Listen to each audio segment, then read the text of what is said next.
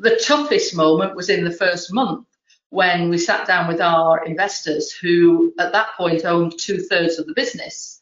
2/3 of the business, and we agreed business plans with them before we did the deal, etc. But we sat down at the first board meeting, and they said, Jenny, we've had a look at the business plans, and now we're, we own the business. We actually don't want to do this business plan. We want to do a different business plan, which is to milk the business for cash and to resell it on. So they did a complete U-turn on me, Wow. a dirty double. And, we sat there as the management team and went, wow, now we're in trouble. So don't panic, is what I say, don't panic. But it's a big shock. And, you get the scars on your back, which make you more and more resilient as you go through these things.